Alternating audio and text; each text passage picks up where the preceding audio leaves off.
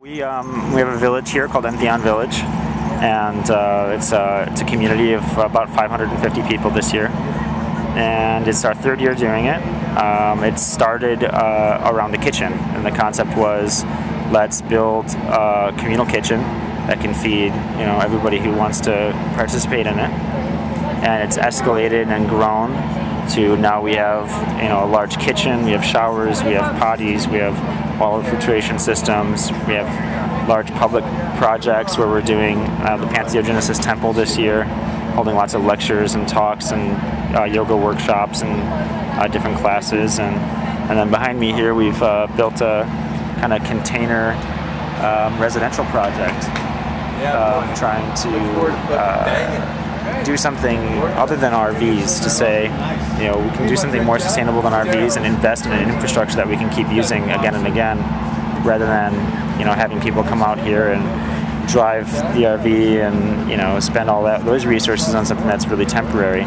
So we've this year really taken our efforts and focused them on building this infrastructure, and partnered with a couple of other nonprofit organizations that do disaster relief, so that our infrastructure can be used outside of this event and outside of other events like this, if and when it's needed, to help people. Working here at Entheon Village on all the logistical details that the village of over 600 people require us to maintain, and basically raising the morale of all of our villagers and the people that are working with us, so we can continue to get everything done in this extraneous environment that we call home for a couple weeks out here in the desert. This is the container project that we decided to try to create an alternative for RV living here, and as well as it's going to double up as disaster relief if something bad would go down and we need to house people, feed people, shower people, and deal with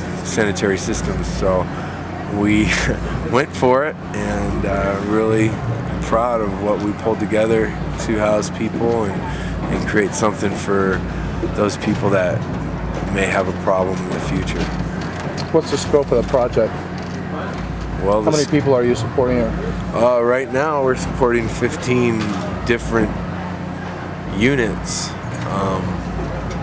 but I would say that's probably around near to 50 people. Our kitchen fed about 400 people, and our showers showered a lot of those people too. And the Heart Dome, we really had a good time with that and entertained a lot of folks and did some really cool video projections on our screens. And yeah, so there's quite a lot of stuff in this scope of project. How long were you guys here? What was the amount of man-hours you guys put into this? Oh wow, well, we've been working on this project for a couple months. So I've been in Chicago building a kitchen container for maybe 2 or 3 weeks there in August, and then came back here and worked on this thing in Reno for about 2 weeks. And we'd put in 15-hour days, busting it out, doing what we can to try to get this thing in order. And here we worked around the clock. So I mean, I can't really give you the estimated mileage hours on this project, but I know it's a lot. Cool. Coco, what you think, baby? Hey, it's all happening right now. This is where it counts. We break down, we make it happen, we get home, we clean up, take a break, enjoy, reflect. Coco, my new brother. Right on. Happy to be alive and sharing it with you. Yeah, me too, man. Right on.